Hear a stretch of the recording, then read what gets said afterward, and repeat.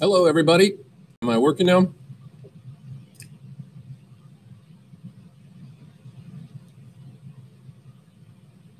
Happy Monday to you all. You guys able to hear me? The internet's been a little funky here this morning at the school.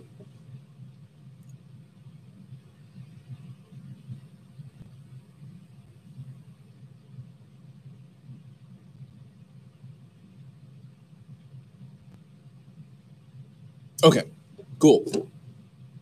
Nice. Excellent. How's everybody doing today?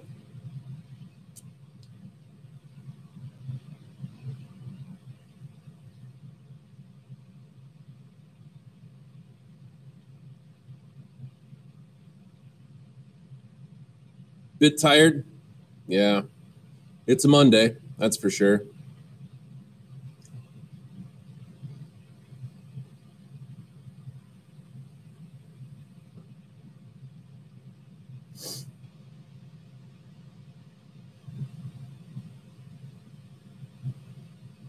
Well, hopefully today's enthralling lecture on history will wake you guys up. I think that we're in for a really good one today.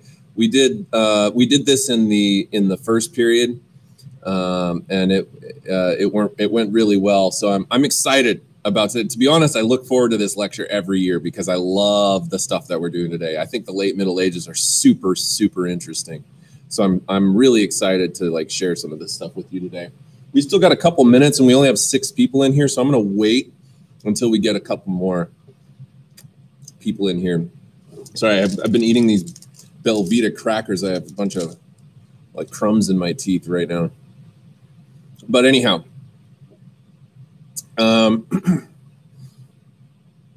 Seth, welcome. Buenos dias.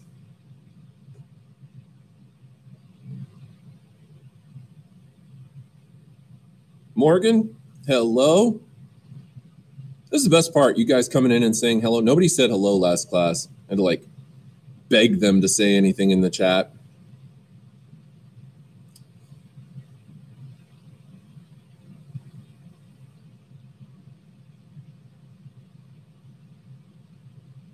You guys are a little tired today. That's all right. Happens.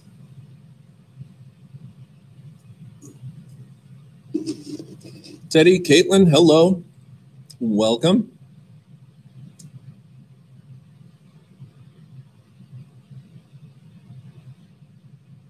Nicole, hello.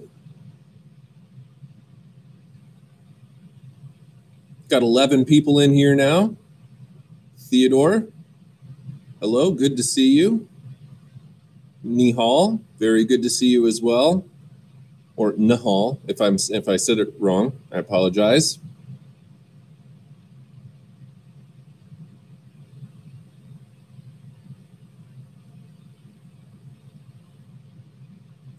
Hello there. So good to see you all. Hey, how about this? I'm excited for you guys to get in the classroom so I can actually put a face to the name because I don't really, and I know I could be doing Zoom and stuff like that, but frankly, I've been doing Zoom for, I teach AP research, an AP seminar, and they're slightly smaller classes. So I've been doing Zoom for those ones because I need it for that.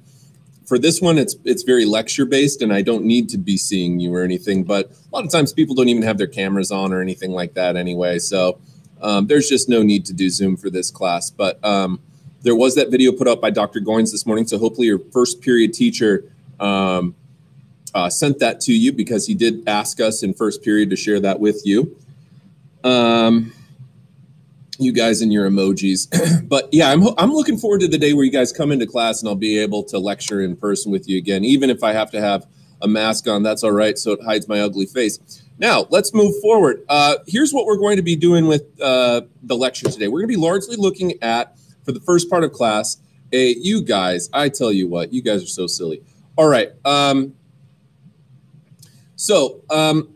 We got 14 people in here right now. And so we're going to go ahead and get started because it is now 9:09 and class starts at 9:08. So let's begin. The first thing that I'm going to have you guys do is I want you to go to Canvas, open up, what is it? It's the Files tab. on Canvas. And then within the Files tab on Canvas under AP Euro, you will see a file called wmmanchester.pdf. I want you to open that up. I apologize that it's not like the greatest resolution file, but it's still readable. You still should be able to follow along here. And hello there, Joseph. Thanks so much for joining us this morning. So if you're just coming in right now, go over to the Files section on Canvas and open up the thing that says WM, meaning William, Manchester.pdf. Now, in case you're wondering, who is William Manchester? Well, William Manchester is just a historian. He's a guy, and he's not from the late Middle Ages. He wrote a book on the late Middle Ages, and I have the book right here. It's called, you can see my very well-worn copy that I've read many, many times, of A World Lit Only by Fire by William Manchester. And what we're going to be doing today is reading not this whole book. I could have assigned this as a summer assignment. My first year Euro, I actually did do that, but it ended up being more of a headache. And there's really only a couple of major takeaways that I want to use from this book from the very beginning of it to start to make a little bit better sense of what it was like for someone who lived in the late Middle Ages. Now, I want to emphasize a couple of different things as we get started talking about this today. First of all, in this class, what you're going to find is that we go over a whole lot of textual documents. And the reason for that is because, you know, the content, I do lecture on content, and we're going to be doing some lecture on content in the latter part of class today. But really, the way that AP Euro is designed is that you're learning kind of the nuts and bolts content when you're doing your reading, when you're doing your reading guides and you're answering those key questions. By the way, I'd like to mention too, I handmade every single one of the reading guides that you're going to use this semester. I didn't rip them off from other teachers. I didn't steal them from the internet. I made them myself after reading the textbook, and you should be the one to read the textbook and answer them as well. And so I take great pride in those reading guides because, number one, they took a really, really long time to make. And number two, I think that they're really good. I think that they're good key questions for you. But when we use time in class, when I actually have time to directly instruct, I don't want to be just lecturing on stuff that you already read about the entire time, okay? I want to use the time to help you to develop skills because so much of this test is about your thinking abilities. It's not just about memorizing facts. It's about being able to look at things with a discerning eye.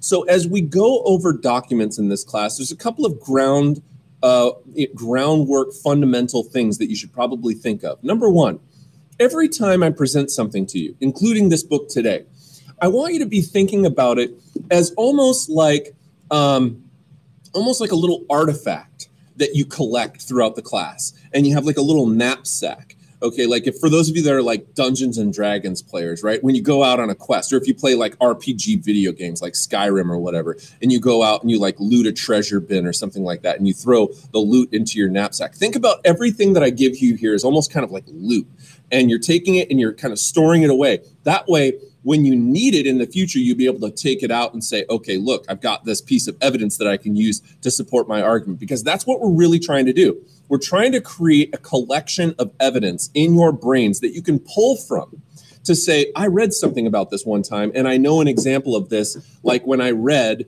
whatever, you know, William Manchester's A World Lit Only by Fire. I remember some of the evidence he used, and I'm going to now use some of that evidence as my own. Okay, great.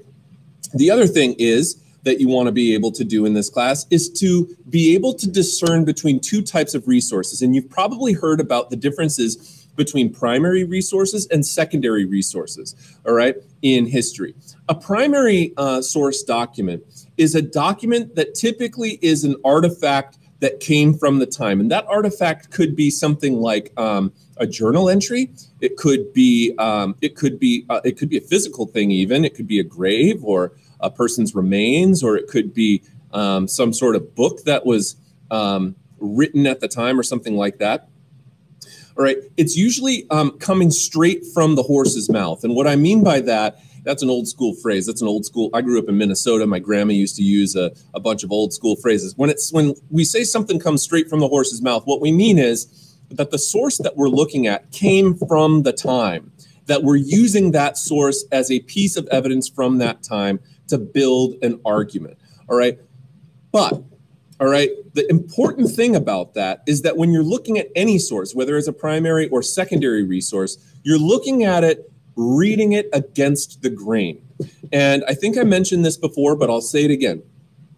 When we're reading things in this class, we don't want to just be passively reading it. Every time we read something, we want to be utilizing some critical thinking skills to ask ourselves questions as we're reading it. Do I believe what I'm reading? What kinds of biases am I reading? Where's this reading going to go next? You start to make predictions about the text that you're reading and so on and so forth.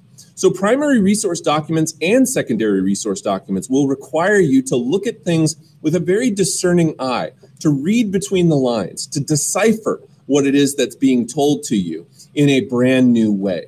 And that's really the skill content of the class. And these are the skills that we need to be able to build, because remember that one part of the exam is literally a document-based question.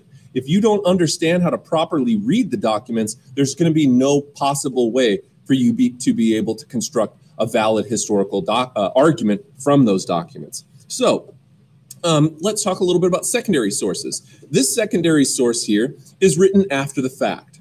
Now, a secondary resource is usually put out by some kind of historian, maybe a journalist, okay, who's writing about something to try to give the reader an idea of what happened, but they're also usually going to be making some kind of argument. So one of the first things that I'm going to be asking you to do as we get into reading this today, and you're going to go ahead and read along with me as we go through this together, to kind of give you just a little bit of an example of the kinds of things that you should be doing as you read these documents, is the first thing that I'm going to ask you to do is to determine what's the major historical claim that William Manchester is making in this book here. What's his main argument that he's making, all right? And then be thinking about what kinds of pieces of evidence does he use to substantiate that argument. Remember that an argument will fall flat on its face, just the same way an opinion will, if it's not substantiated by some sort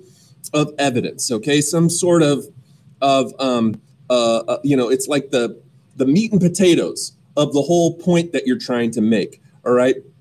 You're gonna have a light, fluffy argument if you're not able to provide that argument with some substance, with some substantiation, with some evidence, right? So I want you to be thinking too about the evidence that William Manchester uses as he goes through and we start reading this. So let's pull that up right now. I'm gonna pull it up on my screen and you can pull it up on yours. Actually, you know what I'm gonna do? I actually have a printout of it right here. So I'm just gonna use the excerpts that I selected from this book. So we're going to be starting here. I don't know if you can see this particularly well. We're going to be starting right there where it says, was the medieval world a civilization? Okay. All right. All right. So here we go. Follow along, be listening carefully. I'm going to try and read this in nice, engaging fashion so that you're able to follow along. And again, be thinking about the claim and the evidence that he's going to be using here. Was the medieval world a civilization comparable to Rome before it or to the modern era which followed? Okay, so we're talking about the medieval world, this period of time that's situated between the fall of the Roman Empire and what we now consider a more modern period, okay? He goes on to say, excuse me, he goes on to say, if by civilization one means a society which has reached a relatively high level of cultural and technological development, the answer is no. During the Roman millennium, meaning roughly the 1,000 years that the Roman Empire lasted, imperial authorities had controlled the destinies of all the lands within the empire, from the Atlantic in the west to the Caspian Sea in the east, from the Antonine Wall in northern Britain to the Upper Nile Valley in the south. Enlightened Romans had served as teachers, lawgivers, builders, administrators. Romans had reached towering pinnacles of artistic and intellectual development. Their city had become the physical and spiritual capital of the Roman Catholic Church. The age which succeeded it, the one that we are now concerned with learning about, the late Middle Ages, the medieval times, sometimes referred to as the Dark Ages. And I want you to be thinking about the title, the book, A World Lit Only by Fire. A world lit only by fire. This is not only a reference to the fact that obviously they didn't have electricity. Electricity wouldn't come about for another several hundreds of years afterwards. Okay, it's not a book about, literally walking around and with a torch, okay, and lighting your surroundings. Naturally, people did do that back in the time, but that's not what this book is about. It's about a bigger idea, right? It's about a world lit only by fire. What kinds of implications does that have? Why would he title the book A World Lit Only by Fire? What kinds of implications? Well, it's a world that's kind of dark, right? It's a world that he's trying to set up for you to say this is kind of a dark period of time in history, and it lasts for a really long time. The Dark Ages go on for hundreds and hundreds and hundreds of years, all right? During the dominance of the Roman Catholic Church after the fall of the Roman Empire. So let's see. He says the age which succeeded it accomplished none of these feats that the Romans did.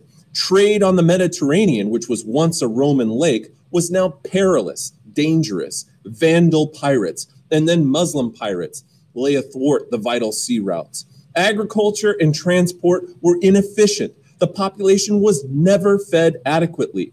A barter economy yielded to coinage. A barter is like a trade economy where you're trading like goods and services rather than using coins and money to buy things. A barter economy yielded to coinage only because the dominant lords, enriched by plunder and conquest, needed some form of currency to pay for wars, ransoms, their departure on crusades, the knighting of their sons, and their daughters' marriages. And the reason that they would have to save money for their daughters' marriages is because back in the olden times, if you had a daughter, your daughter didn't have any inheritance rights. And the best opportunity for a woman at that time was to get married to somebody of an equal economic status to your family. But the only way that they could get married is by the father of the potential bride daughter, okay, to provide what was known as a dowry. And this dowry was a sum of money or wealth that was given along with his daughter to the family as a she's in your family now and it's your responsibility to take care of her. Here's the wealth that we will provide for her, but after this, that's all you get from our family, sort of a thing. Okay? Let's see here. Moving on. Royal treasury officials were so deficient in elementary skills that they were dependent upon arithmetic learned from the Arabs. And what we're going to find is that the Middle East, and particularly the Ottoman Empire, plays a significant role in contributing to the start of the Renaissance in Europe. We'll learn more about that in a little bit. The name exchequer emerged because they used to use a checkered cloth as a kind of abacus, which is an old school calculator, in doing sums. If their society was diverse and colorful, it was also anarchic, formless, and appallingly unjust. So I'm going to stop after that second paragraph now. And I'd like you to type in the chat, what is the major claim, the historical argument that William Manchester is making here? One. And then two, what are some pieces of evidence already that he's kind of outlined for you in the beginning of this reading, in the first couple of paragraphs, what we might consider the introduction of the book? What kinds of pieces of evidence is he using, general ideas, to support the idea that the Dark Ages were a period of time that he's making I don't want to give away the answer for his argument. So what is he saying about the medieval times, and then what is the evidence he's using? Go ahead, type that in the chat. I'll be right back. I'm going to fill up my cup with water. I'm getting thirsty.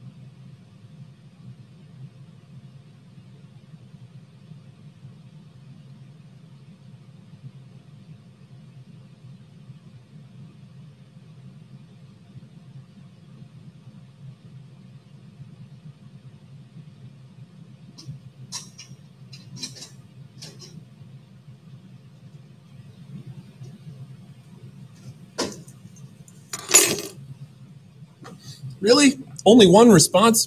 Come on, guys. I need more than that. What's the main argument that William Manchester's making? And what are some pieces of evidence that he's using to support it?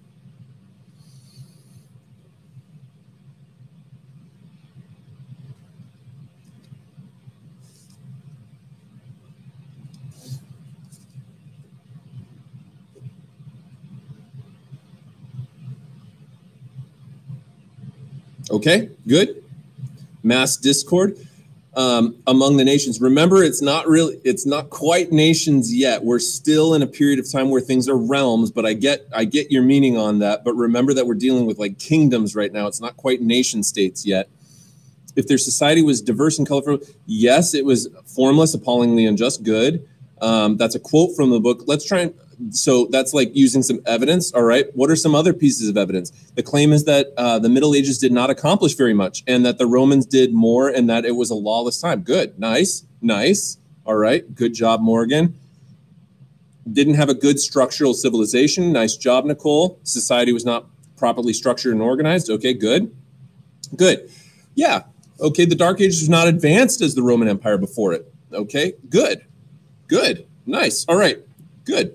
So remember what he says about the Roman Empire. They have these pinnacles of achievement, huge, huge, huge structures, right? I'm sure you've seen the image of the Colosseum, these ancient Roman ruins. They had massive buildings, massive societies. The empire was centralized. They controlled all of the land within the empire. It was a massive territory governed by a centralized government. The Middle Ages did not have that. Trade on the Mediterranean. Great job, Theodore. That's some excellent evidence that he uses there. Yes. Okay, trade on the Mediterranean was dangerous now. Previously, trade was dominated by the Roman Empire on the Mediterranean Sea. No one would have challenged the Roman Empire. Nowadays, it's scary. There's pirates out there and dangerous folks. Okay? He's making the argument that the Dark Ages were terrible. He gives the example showing the area Roman Empire succeeded in a whole lot. Good. Good, good, good, good, good. You guys are doing a really nice job with this. I love that. Thank you so much for all these responses. All right, we're going to keep moving forward now. So I'm starting with nevertheless. It says, just right where we left off. Nevertheless, it possessed its own structure, meaning the late Middle Ages possessed its own structure and peculiar institutions, which evolved almost imperceptibly over the centuries, meaning that we're in this time where over the centuries, things develop very, very, very slowly. It's almost as though time slows down, okay? Medievalism was born in the decaying ruins of a senile and impotent empire. He's talking about the Roman Empire, which had become this decaying empire. It died just as Europe was emerging as a distinctive cultural unit.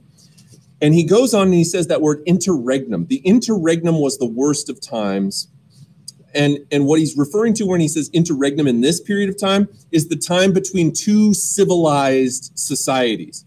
He is really making the argument that the Dark Ages, this world lit only by fire during medieval times, during the late Middle Ages, okay, was a period of time of perpetual darkness, not physically dark, I guess somewhat physically dark because they didn't have lights and stuff like that. But he's not talking about the physical darkness. He's talking about more of an intellectual darkness. He's talking about a societal darkness, okay, where a whole lot of people are functioning in Europe in kind of this motionless blur where there's very, very little development for a very long time. In this entire period, where really the only structure that brings any degree of uniformity amongst all of Europe is this idea of the Roman Catholic Church. People are bound together by this societal structure that's dominated by the Roman Catholic Church for nearly 1,000 years. Okay, so this period of time he refers to as the interregnum, but he's not talking about it in like a kingly sense. He's talking about it as an entire period of history that's kind of situated between two far more civilized periods of time.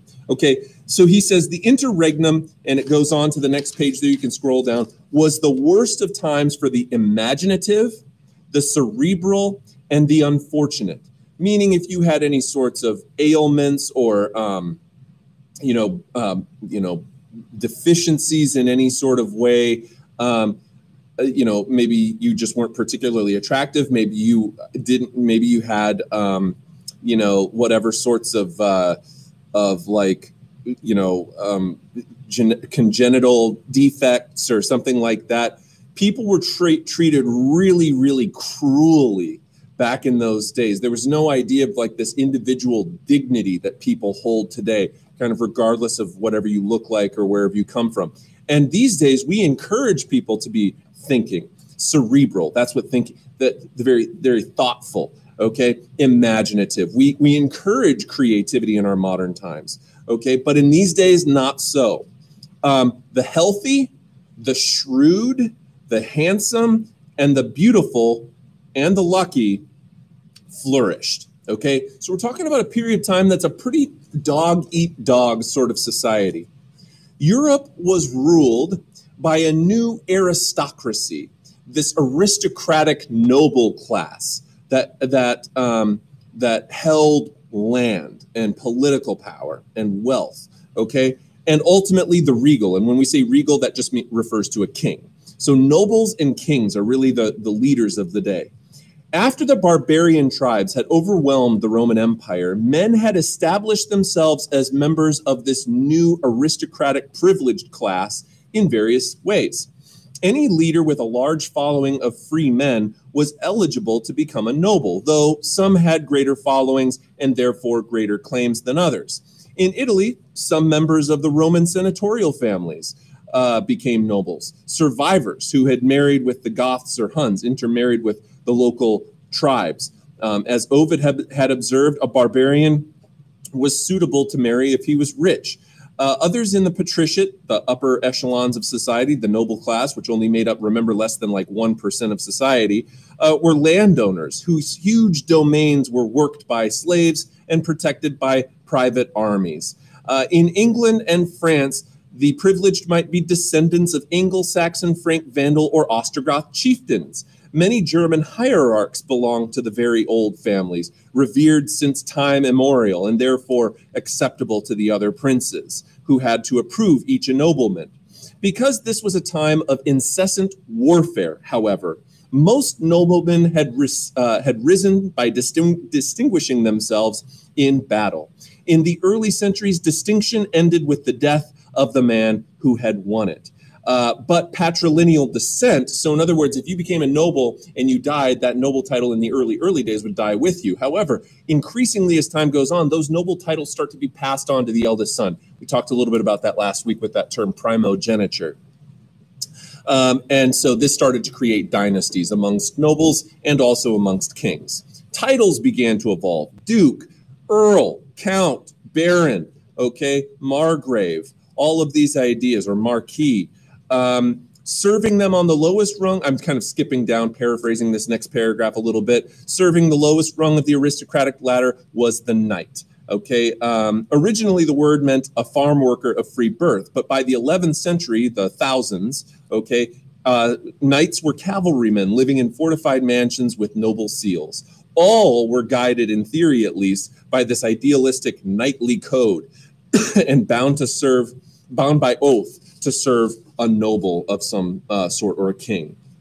Okay, so that kind of concludes that next section, talks a little bit. So if we were talking Persia categories here, okay, let's integrate another skill. If we're talking Persia categories, what kinds of what Persia categories, what angles, okay, historical angles is William Manchester approaching his historical argument with? Think Persia: political, economic, social, religious, intellectual, artistic.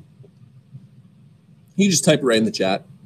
It might be more than one, but what would you say is maybe the most important? Social? Good. Yeah, there's a lot of social in this. What makes it social? He talks about some art too, doesn't he? Particularly the architecture from the Romans and comparing it. Yeah, good. He talks political. Yeah, he talks political because he's talking about who's making decisions at that time, right? The aristocrats. Aristocrats could be, it depends on how you're talking about them, right? Because aristocrats could be social because we're talking about a social class, but aristocrats could be political too because they're the only ones who hold any political authority at that time, right? Yeah, good. Nice. Okay, so you guys are starting to see some of this here. And you'll see too, he goes into some other ones. He even talks a little bit about economic as we move into the next part here.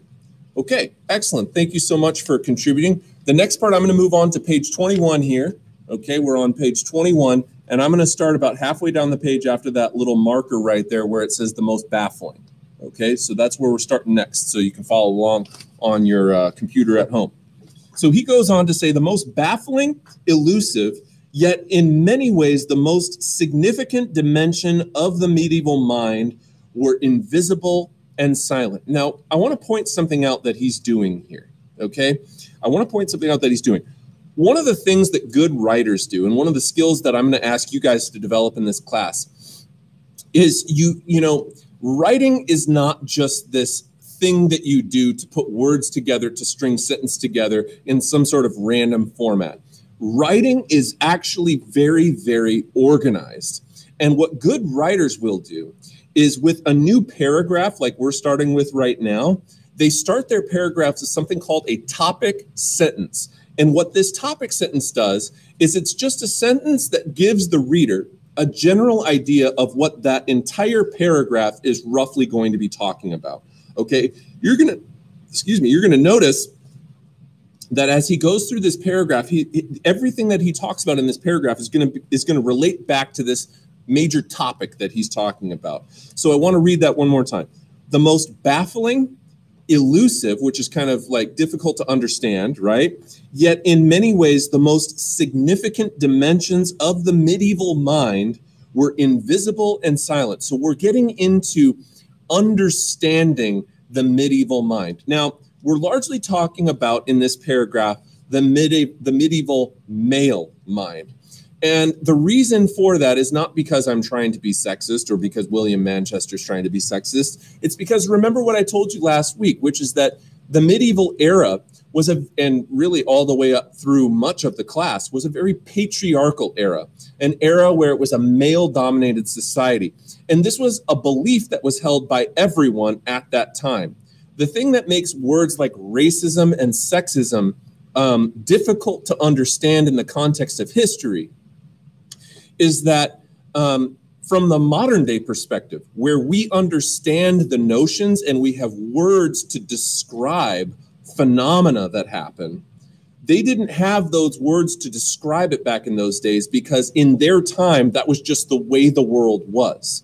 There was no language to describe sexism because whether you were a man or a woman in that time, women being treated differently on the basis of being a woman was practiced by everyone and believed by the core of their being to be the way that things were, okay? So there really is no sexism in this time, despite the fact that from your modern day time, you would look back at those times and say, man, that's really, really, really sexist. Okay, it's really unfair to women that they had such a lower stature in society compared to males, not just in the upper echelons of society, where we see noble males who have all of the land titles and all of the wealth and all of the property rights and all of the legal status. Okay, women literally didn't even have individual legal status back in these days. All right, they essentially became legally under the authority of their husbands. I mean, young ladies in the class, if you imagine down the line when you get older, getting married and then like losing your individual identity and somehow now your identity is subservient to your husband. That's how the world worked back in those days. And to us, of course, this seems preposterous in modern times. But in those times, that's just the way that the world was, which is, again, almost difficult for us to understand.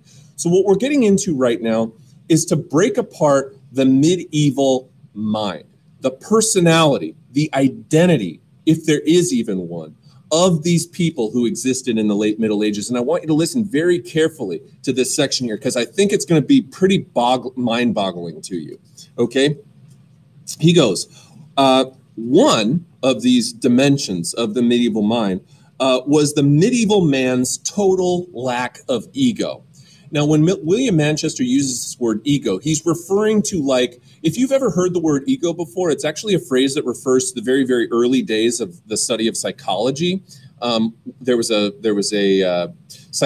Austrian physician, a psychologist by the name of Sigmund Freud, and he came up with this idea of analyzing the human or the man's personality. Even in Freud's time, the world was still pretty sexist, okay? And that was in the early 1900s. A lot of this has changed pretty recently, actually. So when we talk about the medieval man's total lack of ego, when you hear that word ego, or if you call somebody egotistical, or, oh, so-and-so can't get over their ego, or whatever it is, what we're talking about is an individual identity of a person, okay? And in Freud's theory, he says that the ego is something that we need to protect. It's the conscious understanding of our identity, of who we are, okay, as individuals on the planet. But what William Manchester is saying here is that the medieval man had a total lack of ego. So what he's implying is that the medieval man really didn't have a sense of self, which is hard to understand from our modern context. Think about not having a sense of self. It's almost impossible in particularly America, where we're very, very individualistic, where people are constantly trying to exert the self. And I don't even have to bring up the word selfie, okay? Think about it. Think about all the countless photographs you've taken of yourself to post on your whatever, TikTok, Facebook, Instagram, www.findmeafriend.com, or whatever it is that you post pictures on these days, because I'm old. Okay, selfies. Selfies are like the 21st century embodiment of egotism, bordering on narcissism. Okay, right? MySpace, please. No one's used MySpace for over 2 decades now. Okay, so why, are you trolling me with MySpace, or is that coming back? Who knows? Okay, I'm too old for any of that. Okay, so the point is to say here, all right, do you really, Kai, you use MySpace? Is that a thing that people use still? All right. I had no idea MySpace was even around. I thought it died off years ago. Okay, here we go. So moving forward, think about this for a second. It's almost hard to wrap your brain around, okay?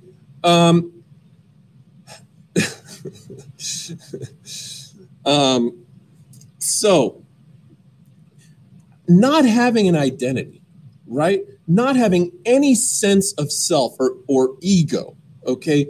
People these days strive to exert their ego in so many fashions. But in this time, that just really isn't the case. So let's keep reading. Even people with creative powers had no sense of self.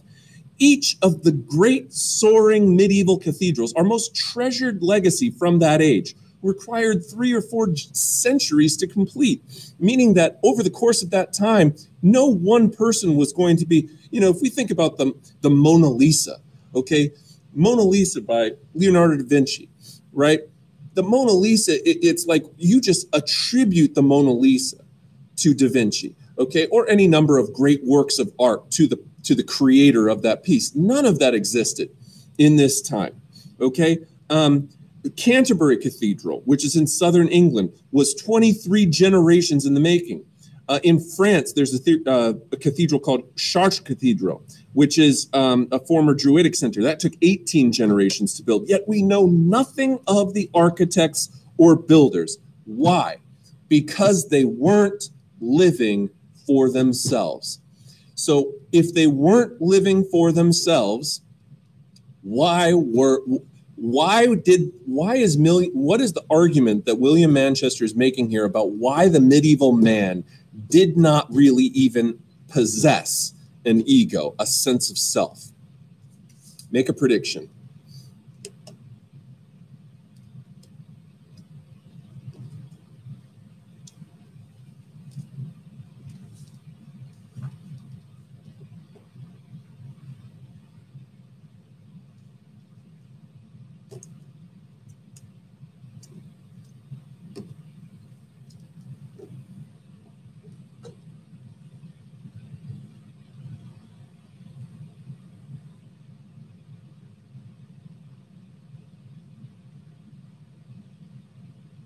Anyone got a prediction for why the medieval man really had no sense of self?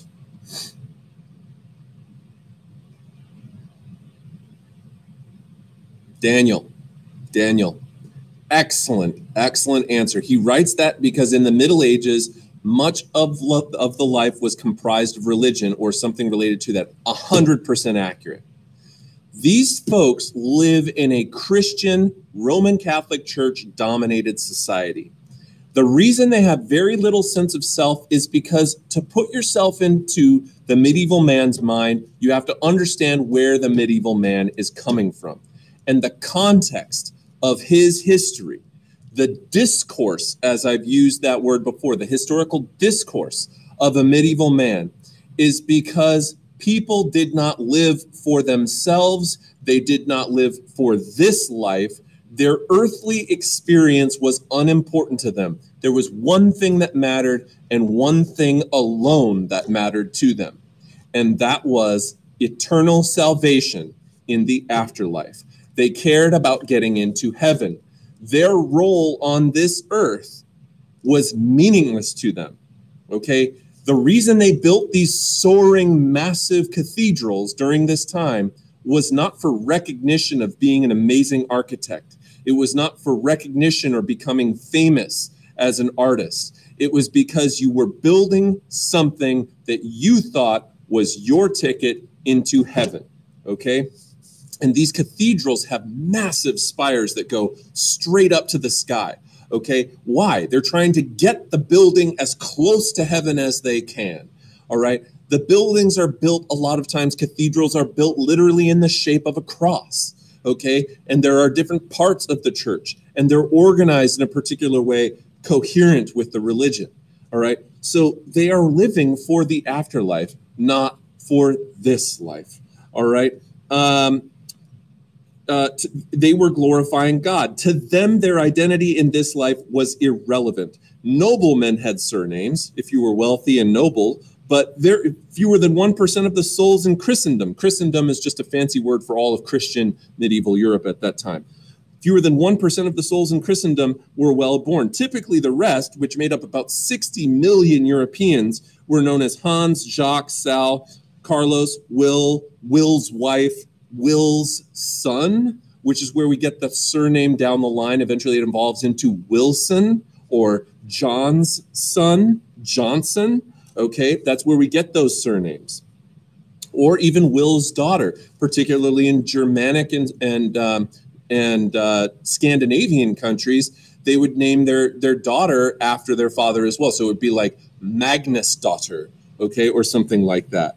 If that was inadequate or confusing, a nickname would do.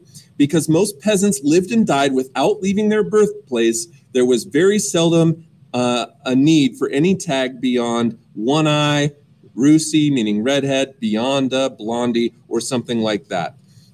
Their villages were frequently innominate, meaning without a name, for the same reason.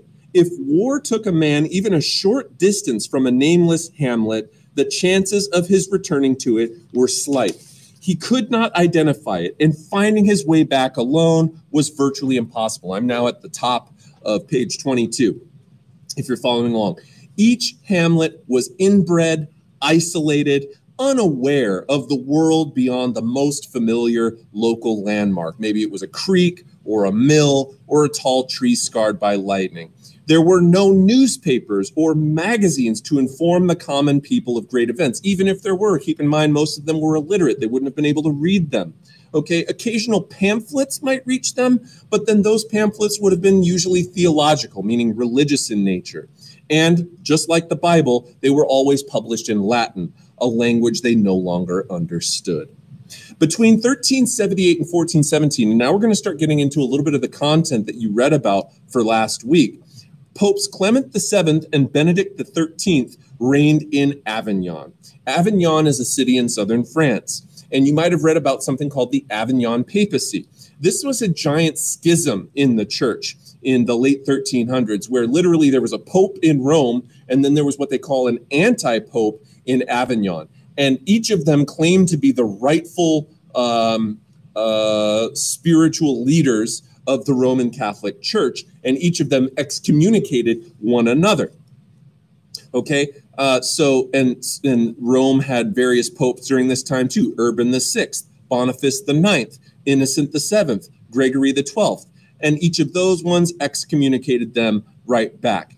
But on the other hand, the toiling peasantry, which made up 90+% of the society, was unaware of this estrangement in the church. They didn't live for the most part in Rome. They didn't live for the most part in Avignon. They were scattered across this giant continent, many of them living in nameless little hamlets, not even towns, okay, just hamlets, shires in the middle of nowhere or in the middle of the forest. They had no communication with anywhere that was even a few miles away from the boundaries of their tiny little village that they lived in, okay?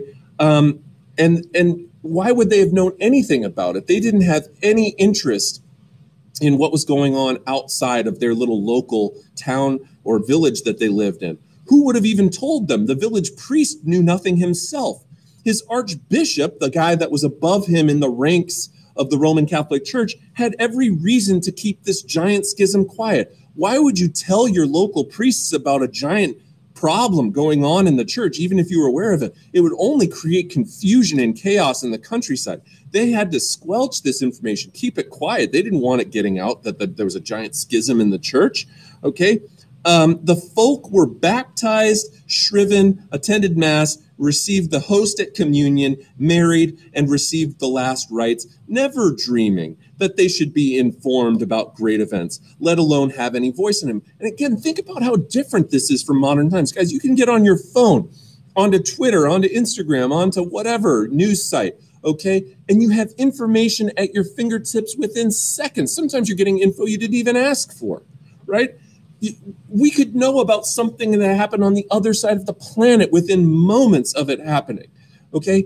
There was nothing like this that existed in this time, all right? And what he says next is interesting too. He goes, without ever being, okay, so with never dreaming that they should be informed about great events, let alone have any voice in them. Think about today. People can't go 5 seconds without making a comment about something. You know, and this is where on the line, particularly amongst adults, probably not so much amongst your age group, but amongst adults, everything diverts into a political argument or this and that. People always have an opinion to express about everything, okay? It's like everybody talks about everything these days, all right? They didn't. They just simply didn't. They didn't think that they even had a say to talk about anything, much less had any idea of anything that was going on. Their anonymity, they're anonymous, okay? Their anonymity approached the absolute. So did their mute acceptance of it, meaning they didn't argue it. In this time, there's no understanding of like, it's my role to question. It's my role to criticize. It's my role to comment. But there was nothing like that, all right? In later ages, when identities eventually became necessary, their descendants would either adopt the last name of the local lord that they lived under, which was also a custom that was taken by American slaves after their emancipation in the 1860s after the Civil War here in the United States, or they would even take the name of an occupation, which is where we get some of the last names that folks still even have today, like Miller or Taylor or Smith. These are all names of professions that people were involved in. Even then, they were casual in spelling it, and he kind of talks about how spelling was not universalized at that time. And among the implications of this lack of selfhood was an almost total indifference to privacy, as in the summertime, peasants frequently went about naked. In the medieval mind, there was also no awareness of time, which is even more difficult to grasp. Notice once again what he did here. He set it up with a topic sentence. So you know that everything in this next paragraph that we're going to be reading about is going to somehow be relating to conceptualization of time, which is, again, I'm trying right now to pick you out of the stream in 2020, your historical discourse. If we talk of history as though it's this giant flowing river that's been flowing for the last however many thousands of years, I'm trying to pull you out of where you are in the river and drop you down back in the 1300s, in this medieval dark era, all right? In the medieval mind, there was also no awareness of time, which is even more difficult to grasp. Inhabitants of the 20th century, which is when this was written, because this was written about 1991, even though a lot of it is still applicable today. So even inhabitants of the 21st century are instinctively aware at any moment of past, present, and future. Most can quickly identify where you are on that temporal scale, the year, the day of the or date of the week, and frequently, if you back in the 90s look at your wristwatch, you can tell what time it is. These days, look at your phone, look at your computer, your microwave, whatever you have in your house that has a clock on it. All right, any time of day, you can probably roughly estimate what time of day it is. Okay, medieval men, though, let's take you back now. Medieval men were rarely aware of which century they were living in. Okay, and there was no reason that they should have been aware the century that they were living in, because there was no way for them to really know. There are great differences between everyday life in 1791 and 1991. Remember that that's when this book was written. But right there, that's a 200-year gap, right? He's saying that in that 200 years, from 1791 to 1991, there are huge differences in how people live their everyday lives. But look what he says about this. He goes, there were very few differences between 791 and 991. That's the same period of time. Both of them are 200 years difference. But in the medieval era, the difference is that in that 200 years, there was almost no change at all. And again, think about this from the modern perspective, guys. In the last 10 years, okay, I became a teacher in 2008. All right, 2008, I became a teacher. Since 2008, think about the changes in technology that we've witnessed. The rise of the smartphone and all of the rest of this stuff. Social media, memes, all of this stuff that has changed so much in just the last 10 to 12 years, okay? That's just 10 to 12 years. We're talking about a 200-year time in the Middle Ages, really longer than that. It's closer to about 1,000-year time where there is essentially no progress at all, according to William Manchester's argument. Other historians have made counter arguments to this, and they would then be responsible for finding evidence to support that as well. Okay, life then revolved around different things. Passing of the seasons, cyclical events like religious holidays, harvest time, local feats. In all of Christendom, there was no such thing as a watch, a clock, or apart from the Easter tables at your local church or monastery, anything resembling a calendar, okay? Generations succeeded, came one right after the other, in a meaningless, timeless blur. In the whole of Europe, which was the world as they knew it, and a world that around which the sun revolved in their minds. They think the sun revolves around us. That's not how it works, obviously, okay? But they don't know anything about North America or South America at this time. They only know Europe, essentially, okay?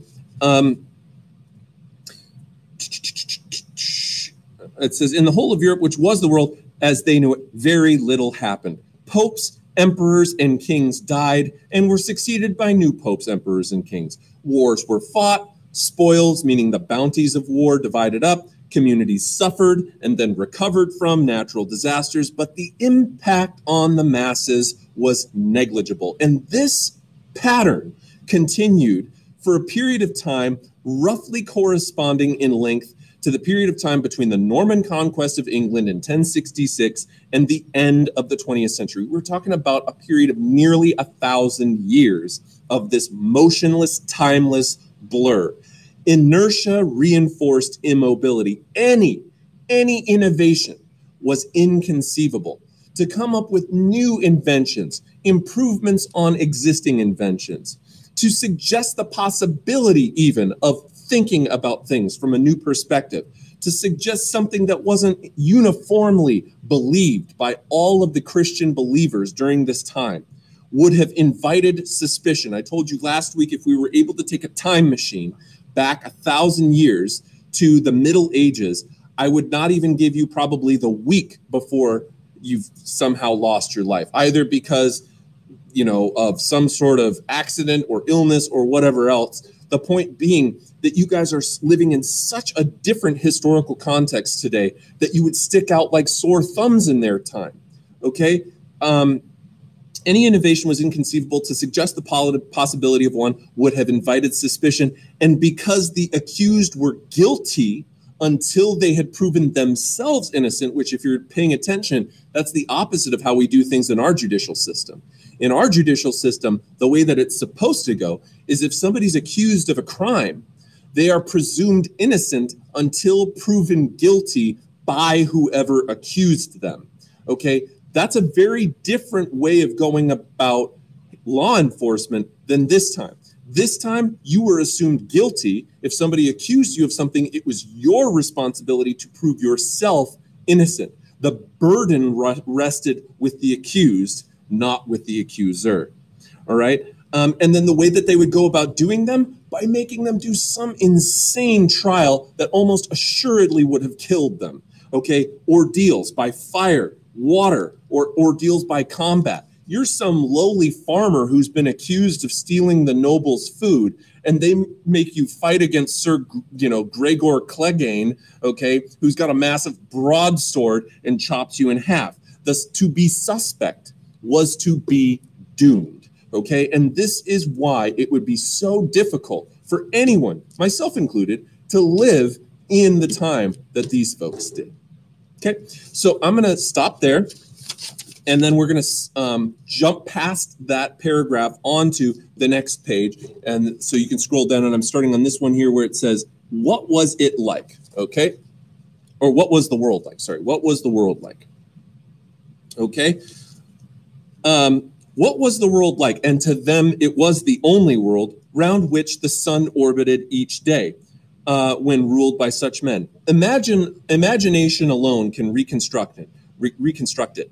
If a modern European could be transported back 5 centuries through a kind of time warp and suspended high above the earth in one of those balloons which fascinated Jules Verne, the time traveler, he would have scarcely recognized his own continent. Where, he would wonder, looking down, are all the people? Westward from Russia to the Atlantic, Europe was covered by the same trackless forest primeval the Romans had confronted 1,500 years earlier. Skip down. One reason the lands east of the Rhine and north of the Danube had proved unconquerable to legions commanded by Caesar and over 70 was that unlike the other territories he subdued, they lacked roads. The Romans had built roads, which were the same roads, by the way, that the Europeans 1,000 years later were using, but now they're all overgrown. They're filled with dangerous highwaymen and people who are going to loot you and rob you. The roads were really, really dangerous. They were dark and, like I say, not well maintained. Okay, but there were people there in AD 1500. Beneath this deciduous trees canopy, most of them toiling from sun up to sundown, dwelt nearly 73 million people. And although that was less of a tenth of the continent's modern population, there were still enough Europeans to establish patterns and precedents still viable today. 20 million of them lived in the Holy Roman Empire. And then it was, in fact, Central Europe, Germany and her bordering territories was that region that we're talking about. There were 15 million souls in France. So he goes into talking a little bit about the population of France and so on and so forth. And I'm going to kind of skip down because he just kind of is talking about in this next section here on this page, on page 47, he's just talking about populations, urban centers, some of the larger cities in that time. Okay, let's skip down to halfway through that page there where it says 20th century urban areas are approached by. So let's say you get on the freeway, you head up the 15, you hop on the 10, you go all the way over to LA. The closer you get to Los Angeles, you're taking this giant super highway and it's got these massive skyscrapers the closer you get to LA. So that's kind of what he's talking about here. He says 20th century urban areas are approached by super highways with skylines looming in the background. Back in the olden days, in the medieval era, municipalities, cities, were far humbler then. Emerging from the forest and following a dirt path, a stranger would confront the grim walls and turrets of a town's defenses. Those would have been typically made of stone.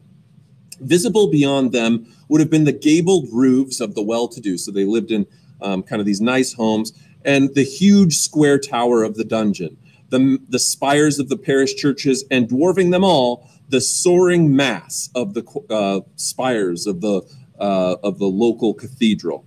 If the bishop's seat, the bishop is like the local spiritual leader of the Catholic Church in a particular city, was the spiritual heart of the community. The dungeon, overshadowing the public square, was its secular nucleus, so we're the non-religious center of the city. On its roofs, 24 hours a day, stood watchmen, ready to strike the alarm bells at the first sign of attack, in case your town was being sieged by a local enemy, or fire, because fires broke out a lot during this time. Below them lay the council chamber, where local elders gathered to confer and vote. Beneath that, the city archives, and in the cellar, the dungeon, and the living quarters of the hangman, who was kept far busier than any executioner today because people were punished by death very, very frequently in those days.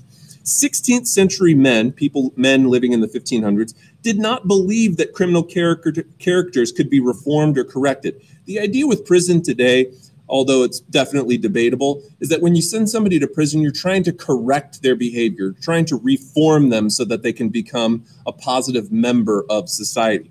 Never mind the fact that a lot of times when people go to prison, they get out and they commit more crimes. But the idea is it's supposed to be reformatory, not just a death sentence. But back in those days, there's no belief of reforming criminals. Indeed, prisons as we know them did not exist back then. Maiming people, harming them, chopping their hands and arms off and other things, and the lash, physical punishments were far more common. And for convicted felons, the rope was even more common, meaning like they would hang people. The dungeon was the last line of defense, but it was the wall, the first line of defense, which determined the stuff that happened inside those walls. The smaller the circumference of the wall, the easier that wall was to construct and build, but the less area you had inside the wall. So imagine building a city and then putting a wall around it. That means your city's not going to really be able to expand too easily, because that means you're putting a premium on all of the space inside the walls. And as a result of that, the land inside living inside the wall was invaluable, and not a square inch of it could be wasted. The twisting streets were as narrow as the breadth of a man's shoulders. Think about a street that's only as wide as a man's shoulders, okay? And pedestrians bore bruises from bumping in with one another. There was no paving. Shops opened directly onto the street, which were filthy. Excrement, urine, offal. Offal is like animal entrails. Okay, so like animal guts, the stuff that you don't eat, like you throw the animal guts out. Okay, were simply flung out the windows. It's disgusting. The insides of these cities were extremely claustrophobic. They were extremely dirty. People didn't bathe at this time either very much, because they had some idea that you could get sick by getting into contact with people who were also sick. So what's weird is they understand that illness spreads between people. They get that. They just have no way of explaining how it spreads between people. Some people believe it's spirits that, travel from one person to another and then, pervade a person's entity, or other people believed it was the smell. We'll talk about the Black Death. All right. But people were filthy because people also understood that this time that to bathe, they didn't have like modern plumbing, right? There were no like sewers or something like that people constructed. It was very primitive living that these folks had. And so people didn't bathe because there were a lot of waterborne illnesses at the time. So people didn't really drink water because the water was absolutely filthy, okay? And it would have made you very, very, very ill if you ate it or even bathed in it, okay? So people didn't take showers and stuff very frequently because it could make you sick. So they'd rather not risk it and just stay disgusting and dirty and very unhygienic, because that was the better of the two options at the time. Now, of course, with the modern COVID situation, all of us understand the pressure to wear masks so that we don't spread illness, or to wash our hands thoroughly after we cough or we use the restroom or something. They had no understanding of any of that, okay? And it was easy to get lost because sunlight rarely reached the ground level, because the second story of all the buildings always jutted out over the first story. So to maximize the amount of land, they built up and out a little bit so that you could get a little bit more space, okay? At the top, at a height approaching that of the Great Wall, burghers, meaning city folk, could actually shake hands with neighbors across the way because their buildings were so close together. Rain rarely fell on pedestrians, for which they were grateful. but little air or light came through either, which they weren't grateful for. And at night, the town was very scary. Watchmen patrolled it, and once clocks arrived, finally, they would be able to call 1 o'clock and all is well. And then they would drag heavy chains that they stretched across the street entrances to foil the flight of potential thieves. Nevertheless, rogues lurked in dark corners. One neighborhood of winding alleyways may have offered signs, for those who could read them, that the feudal past was receding. Here were found things like the Butcher's Lane, the Papermaker's Street, Tanner's Row. What he's saying here is, as we get closer and closer to the Renaissance, we begin to see a new class of city dwellers that start to establish themselves as merchants, tradesmen, artisans, people who have some sort of skill, maybe a little bit of wealth. They're not going to be nobles, okay, but they're going to be the beginnings of what we might call a middle class. Okay, and remember, this would have only been a select group of people in cities. Yeah, merchants, okay, merchants, people, but this was a new thing. This only developed at the very, very, very, very tail end of the late Middle Ages as we enter into the Renaissance. And then, of course, you may have read about in your book the Medicis, which was the famous banking family of Florence, which helped to fund Renaissance art. And then finally, Germany's century-old Hanseatic League developed, which we'll talk about later, overtaking the others and for a time dominating trade. So now he's even talking about some economic changes, right? So in Persia, right, economics, right, we can see that the focus has shifted a little bit here. But he's talked a lot about intellectual history. He's talked a lot about social history, right? A lot of this stuff is really good for practicing some of these skills that we've been using. Okay, that concludes what I want to do for this piece today, but I do want to quickly jump over, while we have some time. I need every minute that I can get with you guys this week, so I'm going to have you guys jump over to the Late Middle Ages PDF. And while you're doing that, actually, while you're pulling up that on Canvas, you go to Files, and you click on Lecture PowerPoints, and you'll see it right in there. It says latemiddleages.pdf. It's just a PowerPoint that's in PDF format. But while you're doing that, here's what I'm going to have you type for attendance today. Now, a lot of you I've seen have already typed something, and that's fantastic, but do this anyway just so that I can see it. Why don't you type for me, if it was your ideal meal, if you could eat anything that you wanted today for dinner. Let's say it's like your birthday dinner or something, and you have your pick of wherever you could go to get whatever you want on the menu. What would you eat? Type that into the box.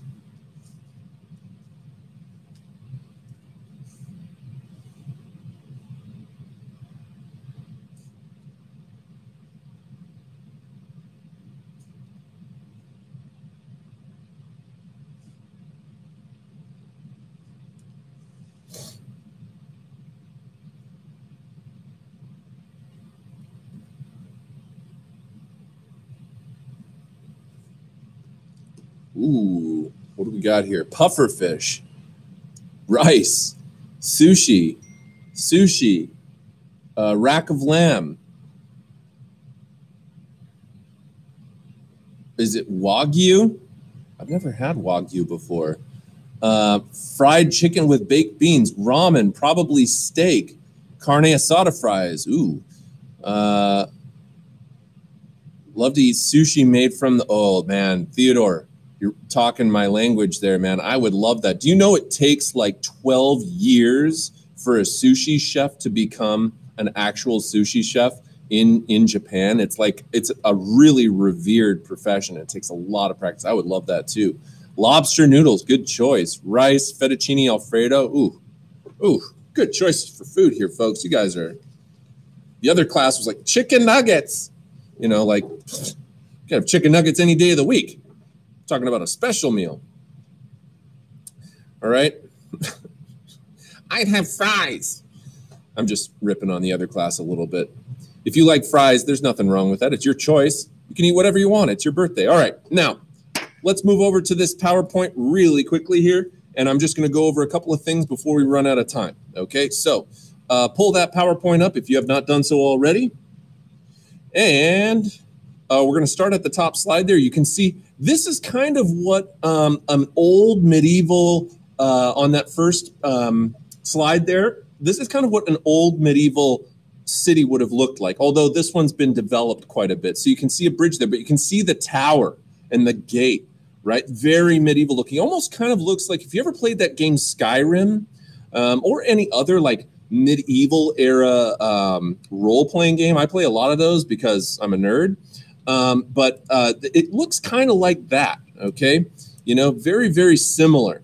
And remember, like in those games, the roads, they're not paved, you know, they're just dirt roads that lead up to this place. And you've got like different, you know, different like little things there, like a tailor or, you know, a tanner or a blacksmith or like little merchants that you can go and see, right? Those start to develop right here at the end, just like of the late Middle Ages, just like William Manchester was saying. Okay, move on to the second slide there. It says the Black Death, also known as the bubonic plague. I'm going to move kind of quickly through this stuff, but it is important. The Black Death is a plague. Now, we've been dealing with a pandemic this year in 2020. It's been a pretty wild year. And as deadly and as dangerous as coronavirus has been for the modern people, okay, we'll say, I guess I don't have a much better word to put it, but in modern times, the COVID has been dangerous and it's scary for folks. I want you to realize that because we're coming from this in the 21st century, we have a perspective on immunology. We have an understanding of how illnesses spread and how they work, okay? So as scary as COVID is, we have some sense of trust that there are people out there who know about this stuff, who are educated, who will be able to come up with solutions relatively quickly to help address the problem of COVID. Imagine living in a time, okay? Imagine living in a time where you have no idea what causes illness and even less of an idea of how to control or stop the spread of it, okay?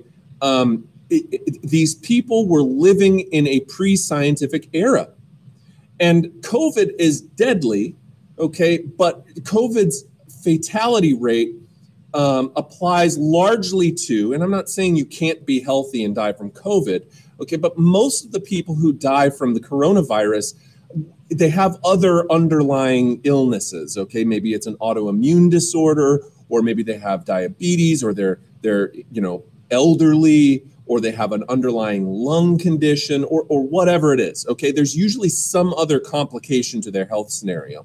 You could be fit as a fiddle, get the bubonic plague, or even worse, the pneumonic plague. The pneumonic plague was the one that it's the one that affects your lungs. It kills you faster, and be dead within a number of days, okay? And when I say that it affected the European population, I'm not talking about 1 to 2% deaths. We're talking about a 33% roughly, okay, mortality rate. That means that out of 100 people that get it, 33 will die. 1 out of 3. That is a huge number. It's a huge, huge, huge number, and it kills a tremendous number of people in Europe. And by the way, it's not the only one. We talk about the bubonic plague because it spread and it went across Europe and killed massive numbers of people in very short amount of time, a handful of years, okay? But after that, they were kind of cyclical, seasonally, almost like the flu. Every so often, plagues would come back and kill more people. Now, if you took human geography, AP Human Geo, which many of you probably did not, but if you took AP Human Geography, one of the things that they talk about in there is the demographic transition model. And what that is it's a way of identifying where places are, where people are in their stage of development. In these times, because the death rate was so high for things like plagues, famines, which are like your crops die and everybody starves, natural disasters, fires, wars, all sorts of things. The population is really, really vulnerable at this time. And what that ultimately means is that the death rate, the mortality rate for any individual was very, very, very high, and people's life expectancies were quite low. However, The other thing that's barely higher than the mortality rate is the birth rate. We don't see a lot of population growth in Europe for about 1,000 years. The population is kept in check by the amount of people dying from all the things that I just listed for you. People have tons and tons and tons of kids at this time for a couple of different reasons. Number one, the likelihood that your child makes it to adulthood is not guaranteed. These days, barring some sort of traumatic circumstance, people's likelihood once you have a child of that child growing up and making it to adulthood are relatively good thanks to modern medicine, immunizations, and various other things. But back in those times, they don't have any of that stuff. And as a result of that, you have to have a whole lot of kids to be able to sustain the population. And two, kids are extra free chore performers, right? If you have a bunch of kids, you can send kids out to do all number of different things. Milk the cows, churn the butter, do whatever, okay? Spin fabric, whatever you assign chores, so you have more hands. Remember, they're living in rural areas, right? They don't work in factories or anything at this time. They're working on farms, all right? So you have a bunch of kids and they can go off and do labor, all right? So the Black Plague gets spread from rats, illnesses. By the way, in case you're wondering, how come is it that we don't have plagues anymore, Mr. Knight? Well, technically, to be honest with you, the Black Plague, the bubonic plague still exists. And this might surprise you. It actually exists here in America. The thing is it's just that people don't really get it anymore. Every year, though, or every couple of years, you'll hear a story of somebody who went hiking in like Utah or some remote area of Colorado or something like that. And they end up getting bit by like a prairie dog or some sort of other varmint out in the wilderness. And oddly enough, actually, a lot of these illnesses are spread amongst animals in like remote areas, and you can still technically get the plague. Difference being today, you're not going to die from it because we have modern medicine. And unlike COVID, which is a virus, viruses aren't affected by antibiotics. You can't go and get penicillin or amoxicillin or something to take care of coronavirus. But the plague is a bacterial infection. And so we have antibiotics today that will kill bacterial infections like that, strep throat, and other things like that. Okay, so decades of overpopulation. People remember it's a very overpopulated Europe, very crowded living in some of these areas. Economic depression, famine, and very bad health made Europeans particularly vulnerable when the Black Death hit. Medicine was extremely primitive at this time. Remember that a lot of the techniques that they would have been using to treat people could have likely actually very much killed them. If you have a fever, probably the last thing that you want to do is turn up the heat in your place because you're already hot. Your body's trying to cool itself down, right? But they would crank the heat up to 170 degrees in a place, get a roaring fire going, try and sweat it out of you, bleed you, okay, which of course dehydrates you. It's techniques that probably killed people faster than it did help people. And on this next slide here, you can see kind of a creepy looking dude in the background, almost looks like a Halloween character or something like that. And he's got one of these long beak masks on.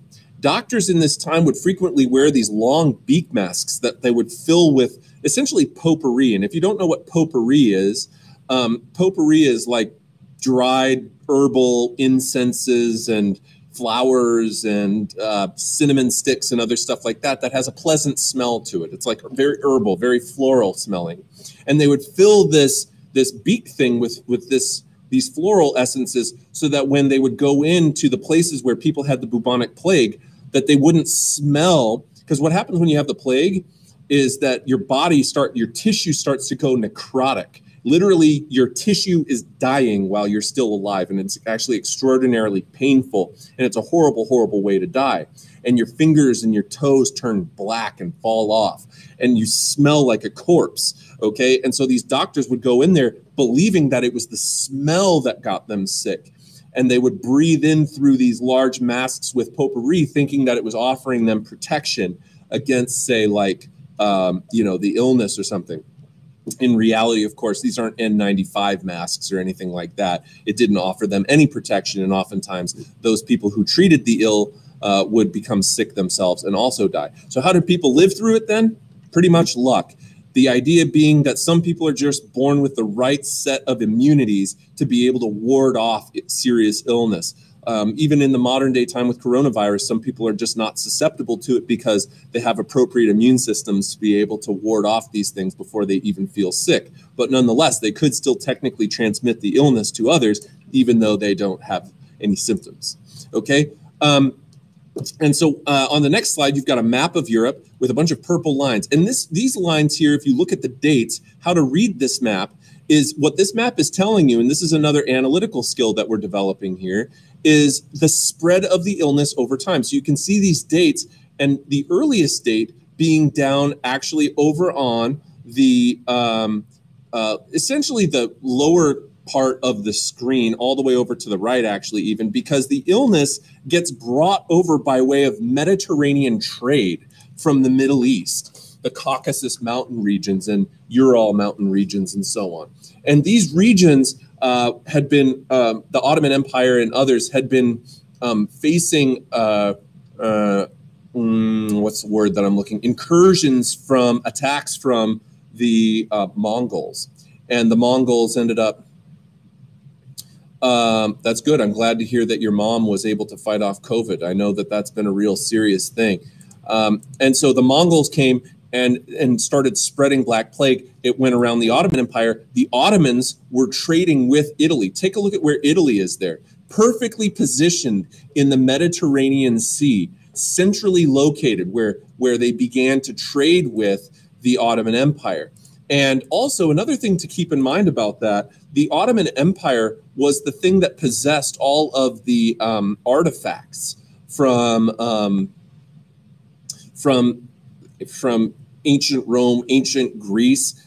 In Rome and across Europe, wherever the Romans had built things, Christians had been tearing that stuff down as symbols of paganism, of devil worship and other stuff like that. Art was destroyed, sculptures destroyed, buildings destroyed that the Romans had built, because the Romans were first pagans before they were Christians. And so there was a lot of like idolatry surrounding the Roman gods, and the Christians wanted to erase all of that history and build an entirely new Christian framework of society. It was the Ottomans, the Muslims, who preserved the history. And they started to, in the late 13, early 1400s, they started to trade a lot with the Italian city-states, Rome, the papal states, right? Naples, and so on. Wait, aren't pagans demonic? No, they really aren't. Pagans were just everyday worshipers of the Christians. They propagandized them as being demonic, as being devil worshipers. To be honest with you, pagans were just everyday Romans who worshiped the Roman gods, okay? And to be honest, I actually know a fair amount about early Christianity and the fall of the Roman Empire. There was a lot of intersectionality, okay? There was a lot of combining, okay, between pagans, Christians, and even Jews during this time. All right, there was a lot of intersectionality between these different religions, because each of them is kind of like, you know, they're kind of all trying to get worshipers, and each of them come up with clever ways of storytelling and things that and art and so on that allow them to be able to work off of one another, if you will. All right, so there's a lot of intersectionality there. It's actually a really interesting history. The first few hundred years of Christianity are a very kind of diverse, unusual, different kind of Christianity than we think of in later periods as we get to the Middle Ages. All right, so continuing to move on. All right, let's move down to the Black Death. Okay. One last thing here, because I am running out of time now. What time does this class end? 10:36? 10:30? I forget what time this class ends. Yeah, well, I think we're out of time. Here's what, guys. I tell you what, the link for period one, I got a little bit farther in period one. Please go on and watch like the last little tail bit of period one. And okay, all right, we're done then. But go on and watch the end of period one's lecture, because there's a little bit more. I go a little bit farther in there. I spent a little more time talking about the reading with you guys today. Please go on, watch that. I'll be posting photos of the reading I'll be putting up a PDF of the reading for today and the new questions within the next about 25 minutes or so. And then you can work on that this afternoon for your remote distance learning time. Have a great day, everybody. Enjoy your next class.